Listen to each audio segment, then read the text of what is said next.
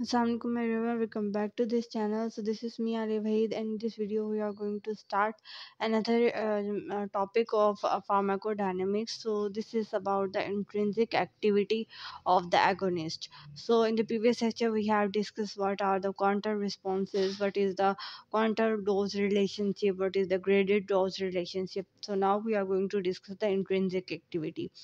So first of all, I'm going to define the intrinsic activity. So it is the ability to activate your receptors and to produce a particular kind of response inside your body. So whenever the receptor activate, a response produced. So this is called as intrinsic activity. So more the intrinsic activity, more the efficacy, more will be the response of that drug. So now let's discuss what is the agonist. What is the definition of it? So agonist is a substance that bind to the receptor and it is going to minimize the reaction of your endogenous ligand which is present already inside your body, like your hormones, your proteins, etc.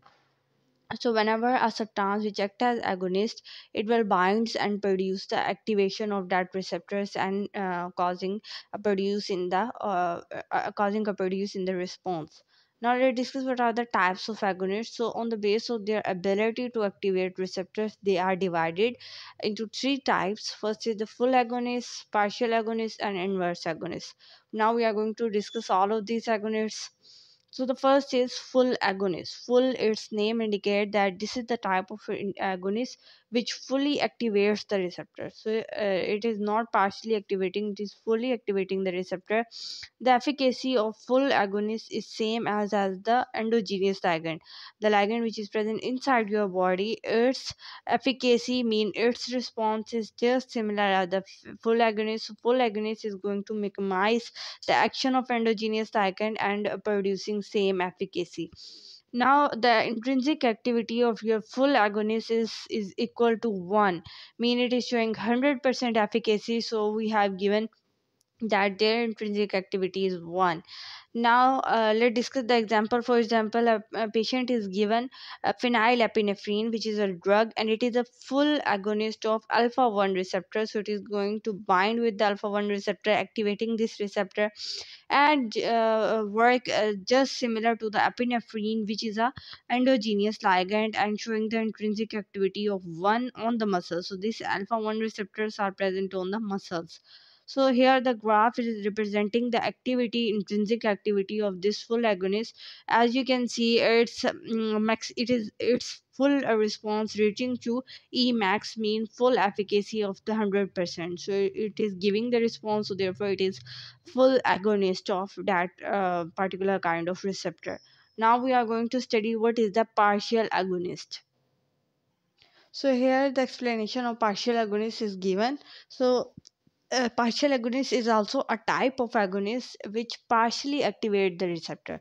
So it is not going to fully activate your receptor as the full agonist do. So what is the efficacy? So efficacy or Emax of your partial agonist is just similar as same as the endogenous ligand. So its efficacy is never going to be same. Its efficacy, like if the full agonist is going to show 100% of efficacy, then the partial agonist is going to show about 60% of efficacy. So therefore it is never 100. Okay, and its intrinsic activity is greater than 0 but smaller than 1. And in the case of full agonist, we have discussed that the intrinsic activity is equal to 1. Now let's discuss the example. So preprazole is a drug which is a partial agonist of dopamine receptor. So here the activity of preprazole is given, that is not equal to E max 100%. It is less than it. Now there is a last type of agonist which is the inverse agonist. As its name indicate, inverse mean opposite. So this type of agonist which is inactivating, it is not activating it. So in the previous lecture we have discussed it is going to activate the receptor, but here it is just inverse. It is not activating, it is inactivating your receptor. It is converting your activated receptor into inactivated form. We have discussed what are the states of receptor in this chapter, in the lecture number 1 of this chapter, and we have discussed that there are the two states of receptor: inactivated form and activated form.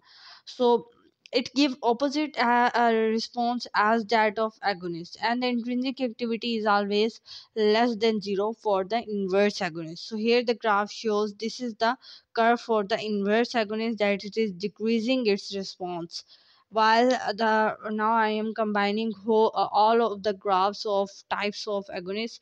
So this was the graph for the full agonist, this was the graph for partial agonist, and this is the graph for inverse agonist.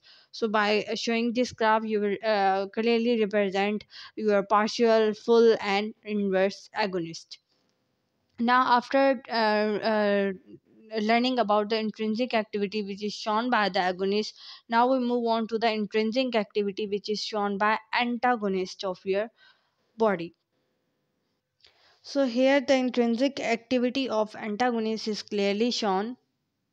So first of all, we are going to define what is the antagonist. So antagonist is a substance which is binding to the receptor and show no response. So it is not deactivating the receptor. It is binding to receptor, going to activate it, but show no response as a result of it. So antagonism is a process or is a effect which is produced by it. So what is the antagonism? So when we give a patient two drugs, so the first drug is agonist, second drug is antagonist. So what happens inside the body? So what is going to do, your antagonist is going to decrease the effect of agonist and show its own effect. So this is called as antagonism. So it is blocking the drug or agonist to bind with the receptor. When the agonist cannot bind, so the activity of your agonist decreases. Now let's discuss what are the types of agonists which are present. First is the pharmacological antagonists, which are two competitive or non-competitive, chemical antagonist, depositional or regional antagonist, and functional antagonist. Now let's discuss what is the competitive antagonist. So competitive, always the word compete mean to fight, so it is going to be fight. So what happens, it a competitive antagonist fight with the agonist to bind with the receptor and bind itself to the receptor and give no response. Okay, let's suppose this is a membrane. Okay, now this is the receptors which is present or attached on this membrane. Now let's suppose two persons are here and they have to fight for it. Okay, so now let's suppose this first person is the your antagonist, competitive antagonist, and other is your agonist. So competitive antagonist is going to fight with her, it is going to kill her, and after killing her it will attach itself to the receptor and causing no response and producing no response. So this is just similar as the competitive antagonist. So it is reversible, it can reverse itself when it's reverse itself. For example, it is attaching with it, and now we are going to discuss that the concentration of agonist increase. So in the square form, the agonist is represented, the concentration of agonist increased than the antagonist. So you here I have shown that there are two agonist antagonists here, and the agonist quantity is increased.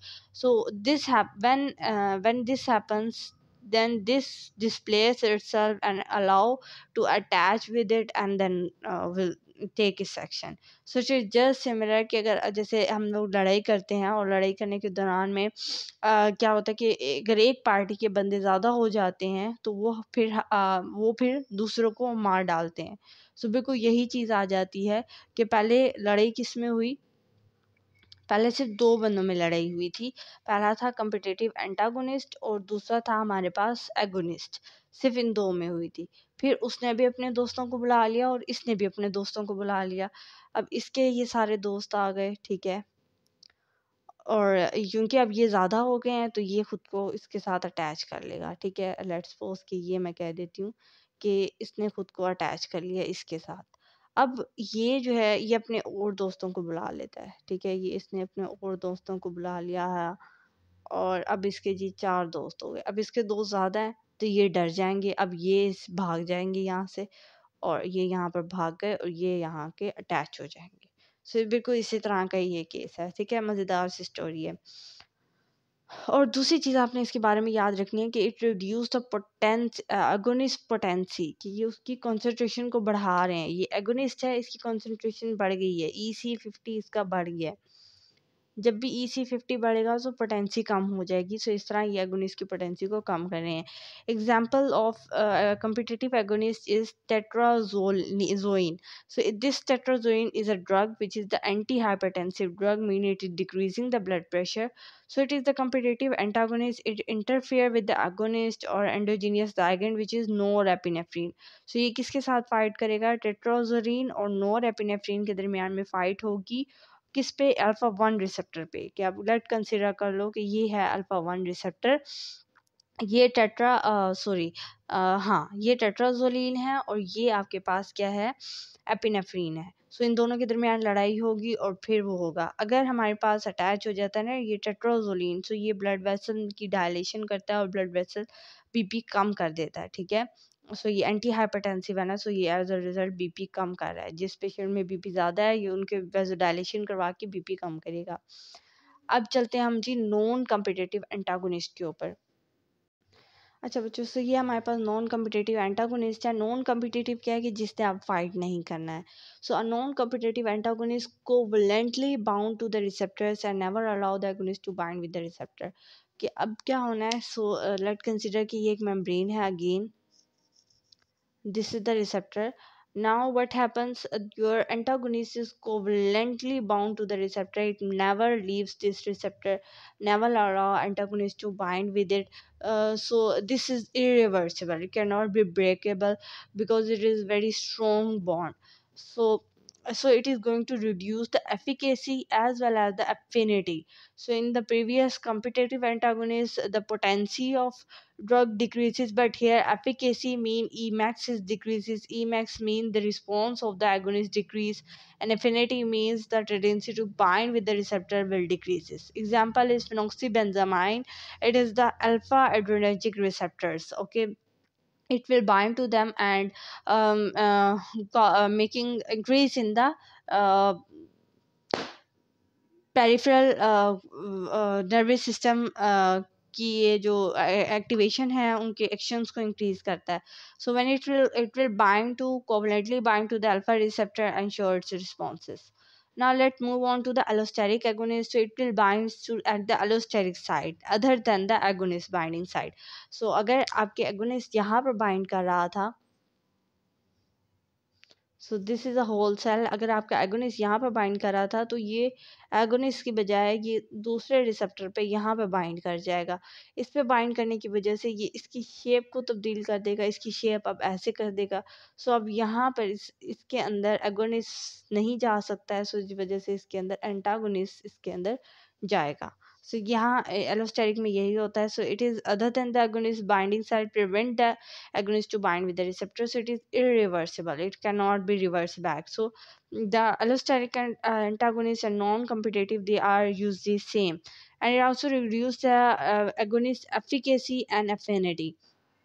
Now let's discuss the examples of them. So benzodiazepine are the sleep inducing drugs. So these bind to GABA receptor and produce allosteric agonist like effect. Now let's discuss what are the chemical agonists. So chemical antagonists are the drug which bind to one another. So two drugs are binding with each other and forming a inactivated product. So like antacids, these are given when you have acidity in stomach.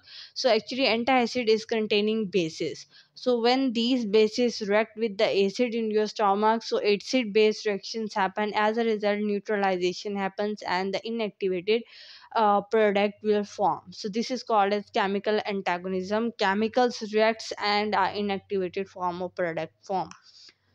Then is the depositional regional antagonist. So when two drugs competes for ADME, what is ADME? It is absorption, distribution, metabolism, and elimination. When two drugs have to fight for it, then this is called as dispositional regional antagonist. Examples of them is warfarin and sulfamide. Okay. Now we are going to discuss the last type of antagonist, which is the functional antagonist. So here the last type of antagonist is given, which is the functional antagonist. They do a functional opposite to the agonist. So ye agonist, they are just opposite to agonist. For example, agonist function is to increase the blood pressure, so they are decreasing the blood pressure. So therefore they are functionally opposite to agonist. Examples, for example, if you give a patient full agonist as well as the partial agonist, let's suppose your full agonist is epinephrine, which is bind to beta 2 receptor and causing bronchodilation. Similarly, you have give the patient histamine, which binds to H1 receptor and cause bronchodilation. So as a result, you can see at the same time bronchoconstriction as well as the bronchodilation happen. So therefore, as a result, nothing will happen, and the response is nothing. So the response will just opposite to the agonist, and no kind of response act, because two agonists have fight with themselves and produce a effect like antagonists. They are just affecting opposites to each other. One is causing bronchoconstriction, other is causing bronchodilation. You can give other examples like one is increasing the heart rate, other is decreasing the heart rate when you give full agonist and a partial agonist. So this was all about the today's lecture. I hope that you will like this video. If you like it, then please press the subscribe button and like button, and make sure you have must subscribe to this channel and press the bell icon. So meet you soon in the next lecture. So this chapter is covered from my side now. After that, we will discuss that what are kind of drugs are affecting on your autonomic nervous system. We will discuss cholinergic receptor at the first. So thank you so much. Meet you soon in the next lecture. Till up, Allah Hafiz.